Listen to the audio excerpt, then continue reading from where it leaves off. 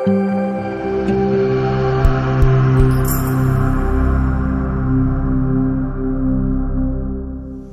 I guess it's time for me and one honorary introduction. Thank you very much and very nice to meet you all. My name is Casper. I am a Chief Operating Officer at and a co-founder at Acorai, where we're developing a new standard in heart failure management. So heart failure, it's a massive global disease area. It's impacted more than 60 million patients worldwide, and it's actually the #1 cause of hospitalization in people above 65 years in most regions around the world. Unfortunately, only about 11% of these patients receive the care that they should be getting. And what we know about heart failure is that you want to manage the intracardiac pressures. That's the blood pressures inside of the heart's chambers. But all current solutions, they look like this.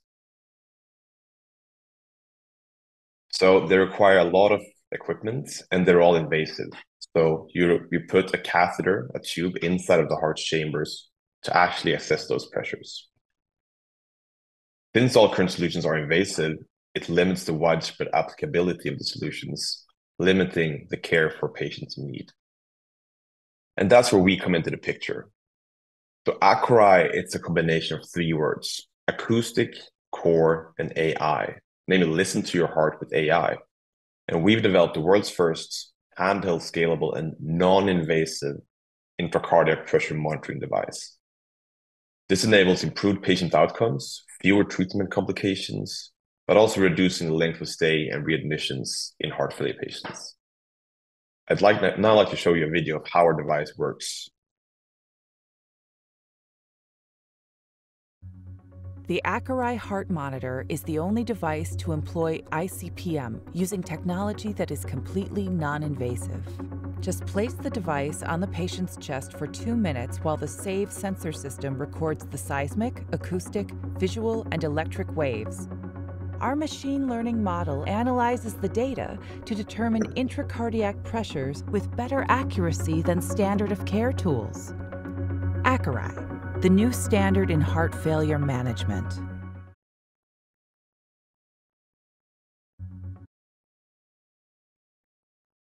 So this is a patented technology that we've developed in-house, which has been clinically validated in 400 patients in Sweden, which has enabled us to receive the FDA Breakthrough Device designation earlier this year.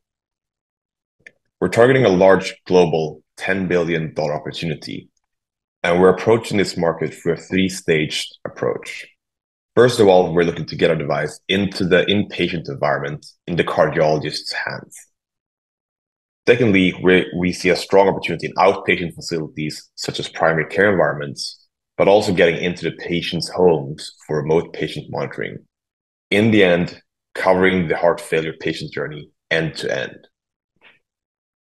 But I don't just want you to take my words for it.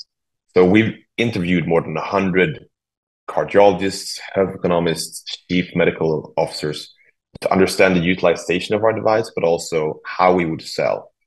And we've gotten the indication that 8 out of 10 would be willing to buy our device even without reimbursement in place.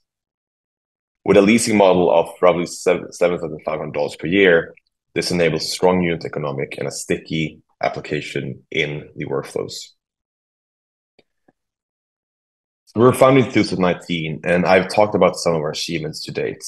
We've raised 4 million to date, and we're currently closing an oversubscribed 4 million round. And we recently received the EIT Accelerate grant and blended finance. Currently, we're focused on managing our global study, where we're targeting 1,200 patients across 5 sites in Europe, 5 sites in the US, and 2 sites in Canada. This will enable regulatory submissions by mid next year, targeting FDA and CE approval sometime Q1, Q2 in 2025.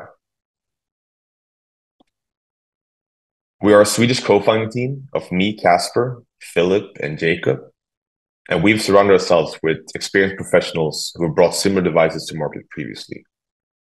We're currently 13 employees and constantly growing, and we have roughly 10 to 50 consultants in the extended team.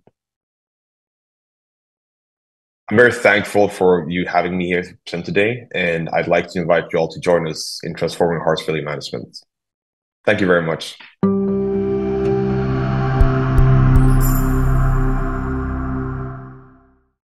maybe if I can start a quick question, I'd like to go back on your go-to-market strategy, as you have a lot of options there in terms of commercialization. What's your initial thoughts, and especially in terms of geographies that you want to target? Because if you're targeting a reimbursement scheme, I guess that it could be very dependent on the countries that you're addressing.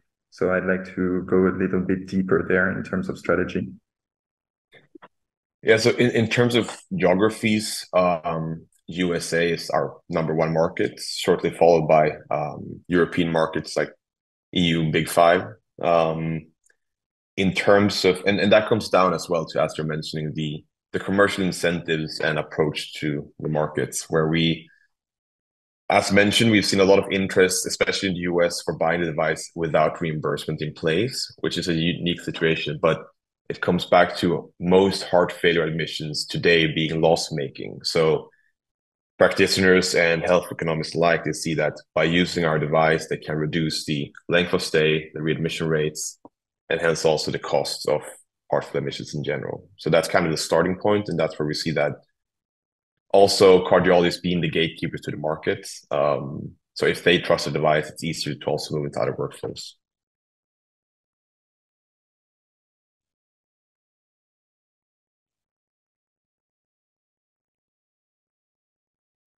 May I have a question about commercials? What would be, let's say, the lifetime value for the device sold, or like average contract value when you sell a device? Actually, can I still move the slides? Yeah, I can. So as you see on the left-hand side, we're selling the device at a subscription per device. So that's an annual fee. So with a 5-year lifetime of the device, that's $34,500. So with the same cost of goods sold, the gross margin is continuously improving as well over time. Thank you. Cheers. I also have a question on the device. Does the AI run on the device, or is it run in the cloud? It's all on the device, so it doesn't require any kind of connection. It does have Wi-Fi and cellular connection, but it's not necessary for the functionality of the device. Okay, so also the patient data doesn't leave the premise of the hospital. No, exactly. So we have the option to obviously incorporate it to or integrate it to electronic health records, but all the computation is run on the device. Okay, maybe one follow-up question. Is the ICPM procedure mostly done in clinics, right? Or is there also resident cardiologists that conduct that? Most of them in clinic, correctly. Okay. Thank you. Yes. And another question on my side, I maybe missed it on the slide. How do you differentiate from the competition? Well, the only current solutions in the market are invasive, so they require a catheter being put inside of your chest. So requiring all this equipment, a trained cardiologist, whereas our device, you basically just put it on top of the chest for a few minutes, after which you get the intracardiac pressures. Why we are able to do this as the first non-invasive company, it comes down to the sensor technology. So we have what we call the SAVE sensor system, which is a combination of 4 sensor modalities, and that's the most advanced combination on the market today. Most current non-invasive solutions leverage 1 or 2 sensor types, but that doesn't give the fidelity of data needed, basically. So that's kind of our golden nugget, having the most advanced sensor combination in the market. Thanks.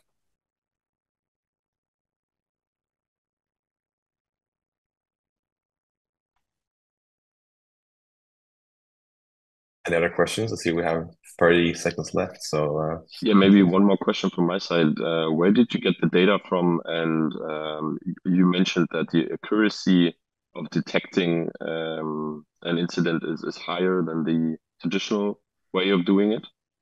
So how high is the accuracy? So In terms of data sets, we get it from our own clinical studies, but we've also received data from our partners such as Mayo Clinic and Cedars-Sinai in the US.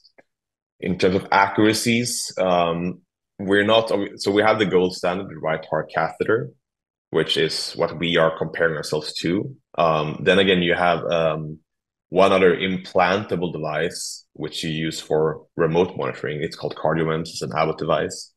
And in our first initial tests, we've seen that we are as accurate as that device. So that's the comparison to the implantable devices.